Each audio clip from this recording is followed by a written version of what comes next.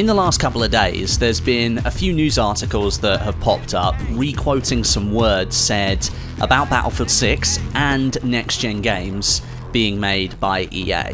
The quote comes from the EA Play 2020 livestream that happened last week, and it revealed some of the technology behind Battlefield 6 and what DICE is looking to achieve with the title. But it stopped short of officially confirming or even teasing the name or setting of the next game in the franchise. This left a lot of people quite disappointed, considering the leaks and rumours that had been pointing to EA Play as a destination for this reveal, but it wasn't to be this time around. I think a lot of people personally didn't truly expect it to be revealed, but they were disappointed all the same when it didn't appear. Now, this quote that's been doing the rounds, I've watched back the portion of the live stream where it's come from just to be sure of what was actually said, as opposed to reading solely the headline of these articles, and the quote kind of troubles me a little bit, but I also understand it at the same time, because I can see why EA would make a quote like this. The full quote is as follows: "Our studios are taking their crazy ambitious ideas and making them real." And this is in reference to the next generation consoles.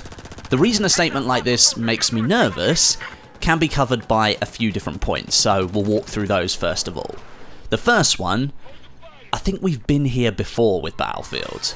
Battlefield 4, that was a title released by EA and DICE as a launch game for the next generation consoles, the PlayStation 4 and the Xbox One. It featured some huge steps forward in graphical fidelity and performance, alongside new gameplay complexities that took advantage of that new gaming hardware, the power that the consoles had on offer.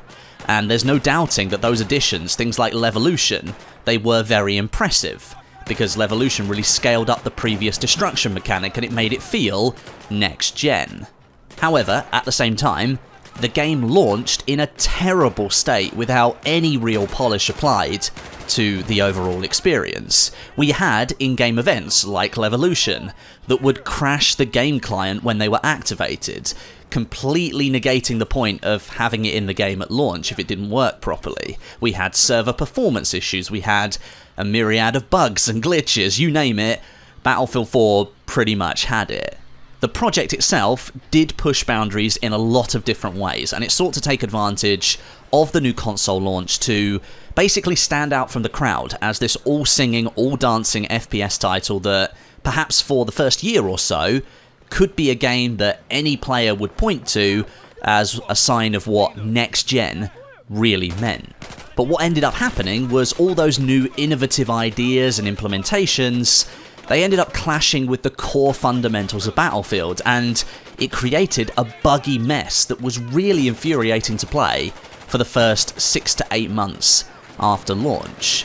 The focus appeared to be on these crazy ambitious ideas, taking the quote from Battlefield 6 and applying it to Battlefield 4, as opposed to nailing down the core gameplay experience and polishing that up with the new power and overheads that the consoles had.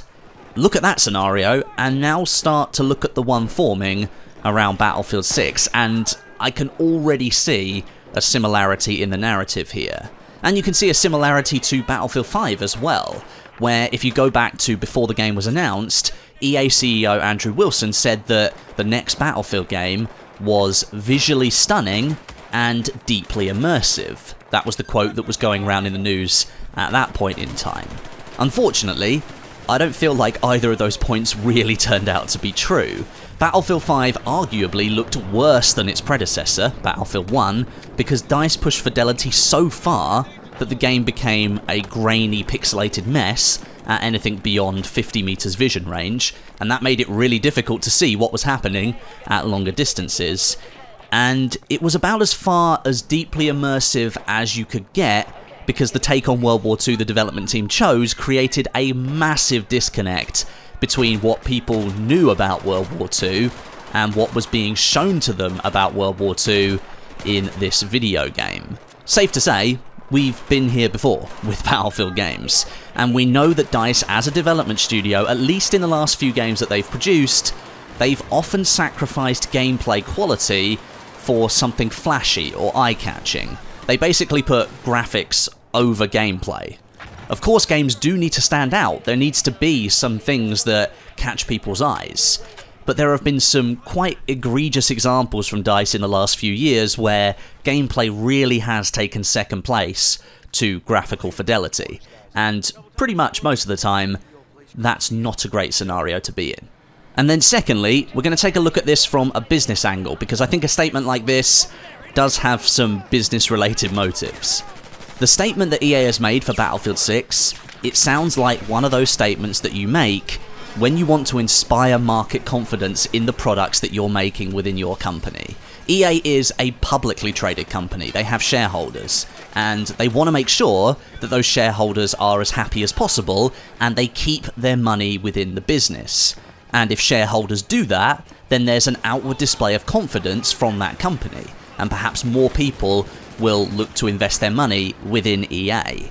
EA is a business after all, and businesses exist to make money. A statement like this, it creates headlines, it creates YouTube videos like this one, it creates a buzz on social media, it creates interest in general.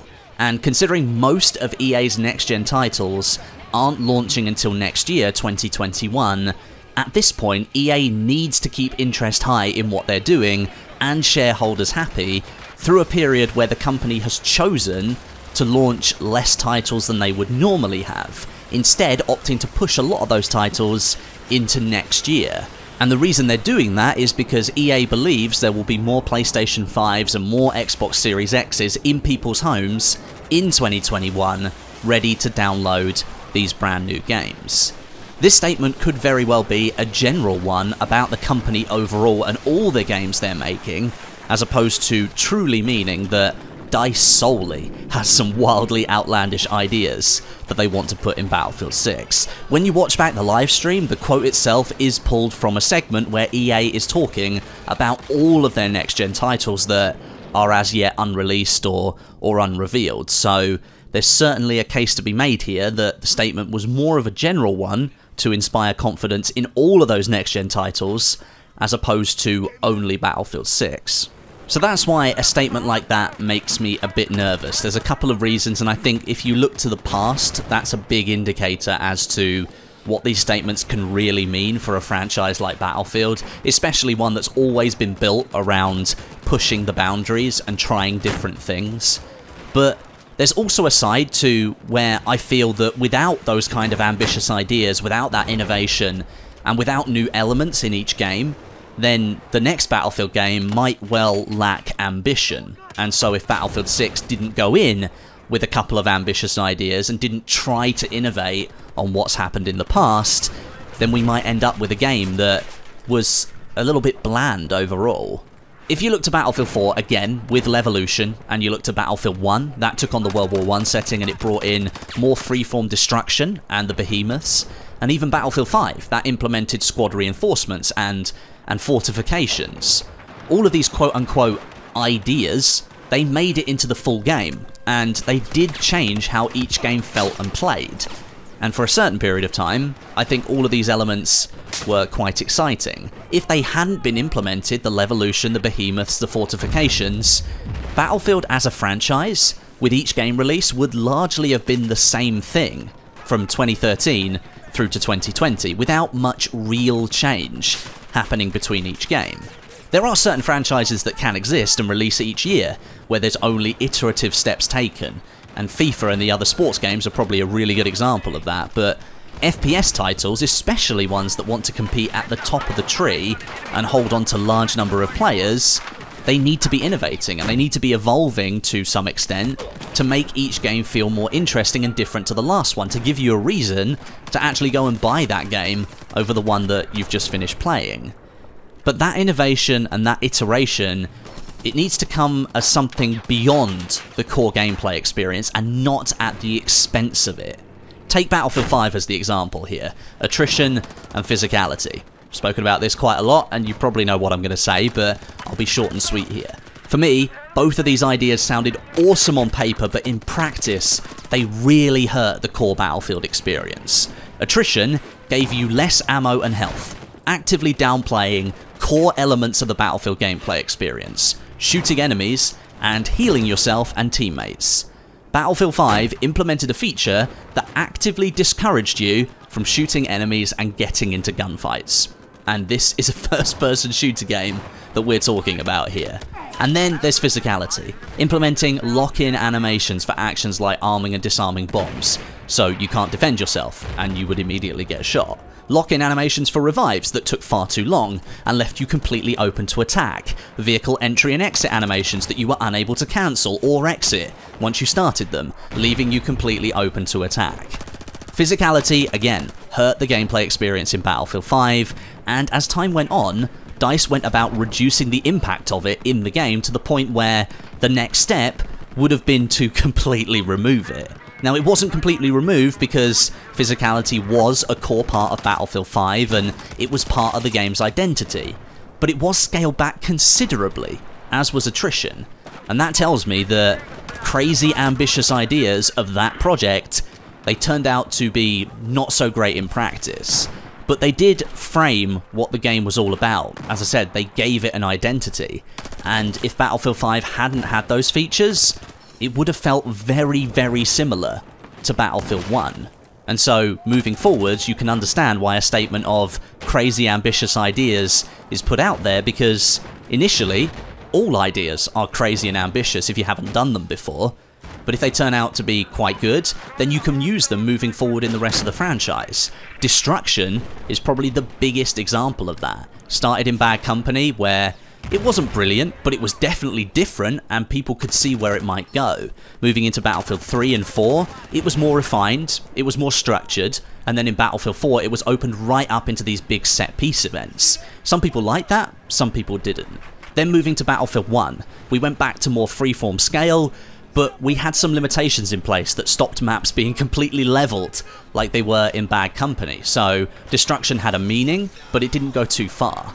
And then with Battlefield 5, we got anti-destruction, which is fortifications. And so you can see how that evolution went forward, and things were tried and tested and improved over time, and now they're a core part of the Battlefield experience. It was a crazy, outlandish idea at some point, but it's now expected as part of Battlefield. But as always, I think it is worth taking your regular truckload of salt with this information, or this very brief statement from EA, because right now, I think it means very, very little. The game that DICE is working on is far from finished, and it's going to be a while before we truly get any solid information about it, and I still expect we won't hear anything proper until early 2021, March and April, I think, at the very earliest. We've got a long way to go before we find out what the next Battlefield game is. But thanks very much for watching today. Leave me a rating and a comment. It is always appreciated, and I'll catch you all in the next one.